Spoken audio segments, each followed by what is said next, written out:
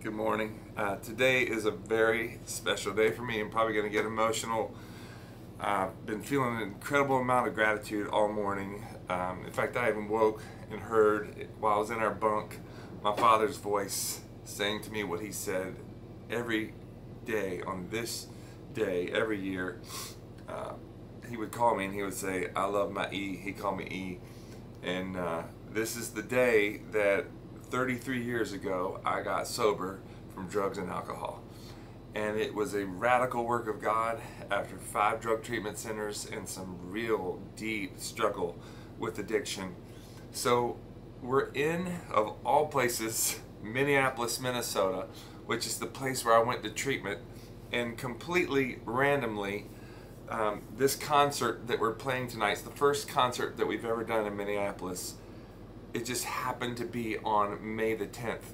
I had nothing to do with that. When I saw it come up on my phone, I got emotional again. This was several months ago, and I realized that on this day, God orchestrated it, that we would be in the very place to go back after 33 years. I've only been here one time since then, was for a quick radio thing, and just being here, I am like, my heart is about to burst with joy. So we're gonna go on a little adventure and show some of the places where God did some incredible things in my life. Let's go. Yeah, I was just thinking, like 33 years. When I think about the biblical significance of that number, you know, that's the time on earth that it took Jesus to accomplish saving the world and living as a man, and then giving the ultimate sacrifice of his body, and then coming back and going home.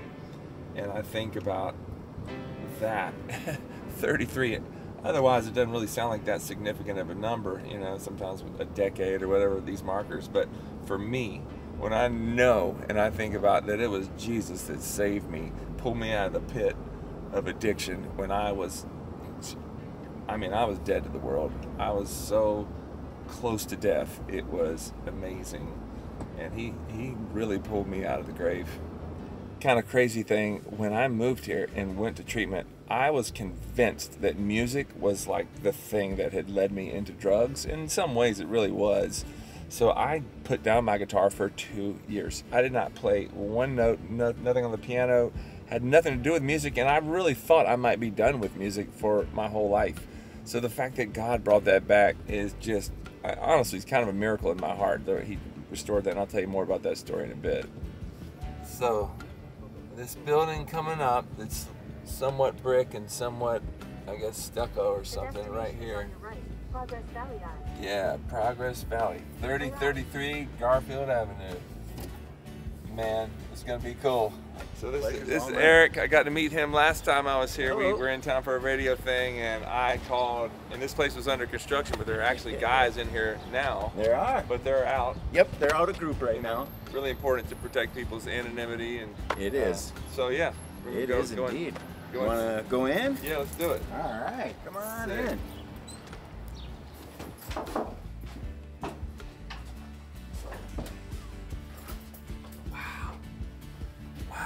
This is so cool. So guys are actually staying here now, but I think this was my, I mean, it's 33 years ago. I'm pretty sure this was my actual room. Yeah? Where I stayed. Yeah, my first time through, this was my bed right Me here. too, bro. Me too. Yeah. That'd have been my bed right there. That's awesome. And yep, little kitchen area, shower, bathroom, back around the way. Yeah. But, I mean, this place totally changed my life. Like I was saying, just learning how to live in and out of society. It's one thing to go away and, you know, get sober, but then to actually figure out how to plug back into the stress and the pressures of just dealing with people, they can be extremely difficult and triggering. Yeah. This is place, the easy part. Yeah. This is the easy part. Yeah, for sure. So anyway, super thankful, man. Hey, Thank pleasure you. is all mine. This building right here, 3300 Colfax, that's when I moved out of Progress Valley. That's literally where I lived. And you see my apartment was right above that sign. That was my window. So this place has been built up a bit now, and it's nicer than when I was here. I remember there was a drug dealer who lived down the hall from me. And so my roommate and I that we moved out of this halfway house, came here to get sober and keep, try further to plug into society. One night, I'm in there by myself, and all of a sudden I hear this huge like glass crash, and there is this guy, I guess he's some junkie that had literally was trying to break in to this drug dealer. So he took a brick and smashed it through this front window, and it was always kind of edgy around here. So I realized at that time I probably want to move away and get to a safer place. But anyway, we'll go take a peek inside. Yeah, so you can see my apartment door was that first one up there on the left. Kind of wild. And this is the glass. This is the glass that had a brick thrown through it. It was all shattered and open. So every morning at 4:30 a.m. I would get on the bus, and it would take me down to the sandwich and muffin shop, and the bus would come right over here on that corner. So the very first year I was here, October of '91, it snowed on Halloween 36 plus inches. It was absolutely, I mean, it's like a record. Even Minnesotans talk about it, and it snows a lot here. It was nuts. And the city bus showed up literally the next day at like 3 minutes late. And it's on this road, so much snow you cannot even imagine it. And the bus takes off and starts fishtailing, just basically slides down the road and keeps going. I was like, this place is crazy. Anyway, they did end up closing the cafe that day and letting us off work early, but pretty fun memory. All right, so I'm really excited right now. We're getting very close to the place where I got reintroduced to Jesus and recommitted my life to him in a very profound way. It's called de Montreville. It's a silent retreat place that's been here for 80 years. Men have come here, and they have these 3 and 4 day retreats where you literally go and don't say a word, including meals. You're sitting down with total strangers. All you hear is forks clanging, and it's really amazing. But it's a beautiful place. There's probably a retreat going on, so I want to be respectful and sensitive to that. But it's right up here, so.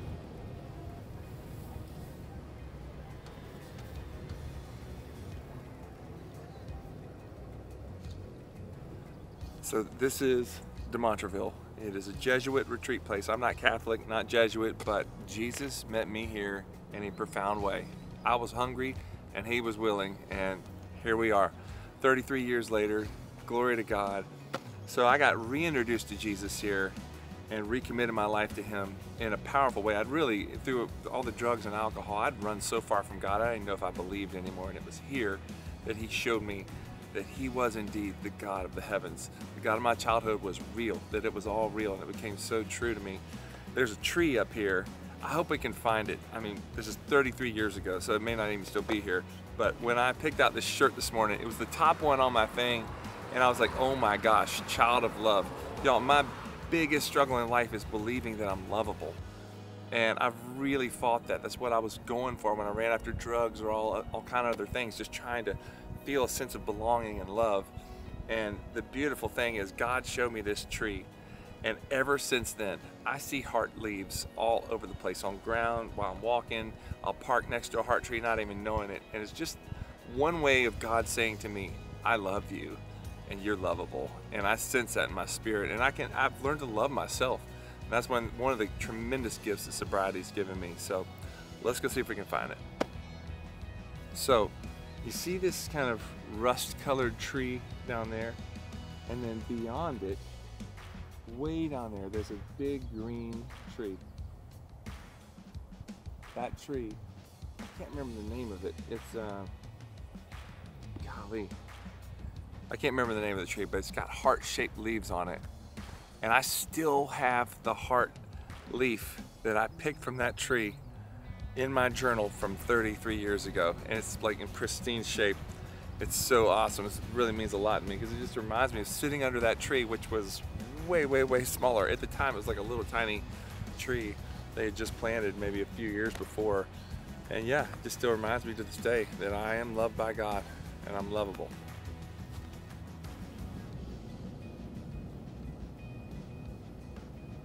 Yeah, so we're here at the Mall of America. I was here the very year this place was built, which is nuts to think about. 33 years ago. One of the most significant things in my entire life happened here, so I want to go talk about it. So basically, I went to see this movie Alive. Like I said, it was a very intense movie. Men trying to survive, having to resort to the ultimate unthinkable thing of eating one another to survive this crazy circumstance of their flight. And in the middle of that thing, my heart started pounding so hard I could not figure out what was happening. I thought I was having a heart attack.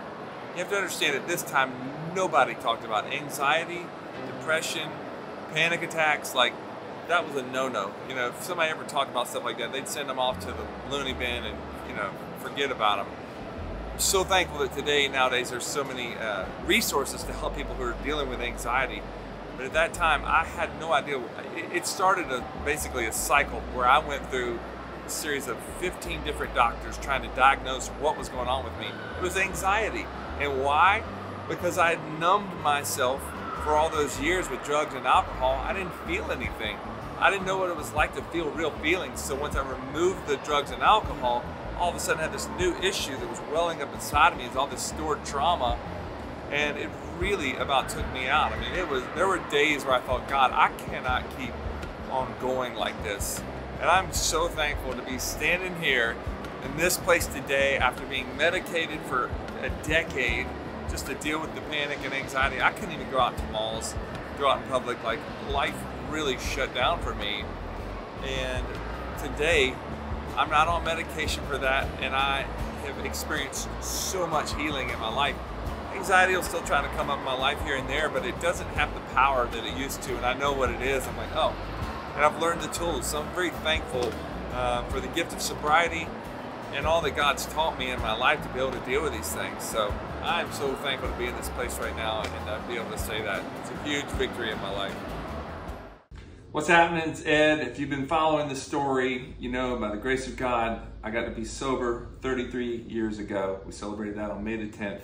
Recorded an album, new EP, it's called 33, and hope you check it out. But I just want to share some of the coincidences that have been happening that have just blown my mind. So I go to Minneapolis, we do the concert there.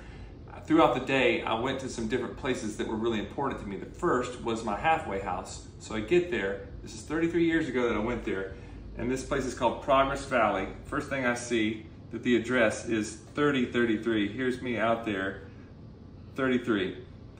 Next is the apartment that I moved into after that was on 33rd and Colfax Avenue. Keep in mind that we had never done a concert in Minneapolis. They scheduled this without us even knowing, so all this just happened. And so this is my son and I standing outside. I lived in that apartment when I was first sober, 3300 Colfax Avenue. After this, we went to Mexico to celebrate a little bit, and this guy, who was just incredible, he was a chef that we hired for the night as one last hurrah as a family before we have our first grandkid. It was his birthday the night he cooked for us. I was like, man, you're cooking for us on your birthday? I said, how old are you? He said, 33. Could not believe it. Then, flying home, gate 33, Nashville. I filled up my car. I've never seen this before. It just automatically shut off on 33 gallons.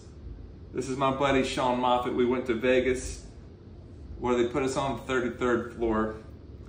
We got to go see the Grateful Dead. Crazy story, last time I saw the Grateful Dead, I was not sober, and I thank God that I got to see them with a clean heart, clean mind, and with one of my dearest friends in life.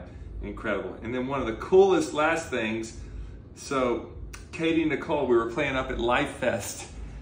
She's got on this shirt, and I was like, Katie, what is happening? This was just a few weeks ago in the spirit of all this season that God's been doing, and I was like, 33, why do you have that shirt on? She goes, I don't know, just like the jersey.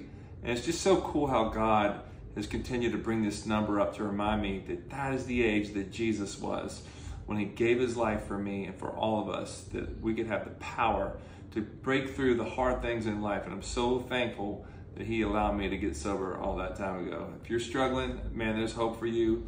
I pray that God would give you the strength that you need to fight the battles that you need. I know he has for me.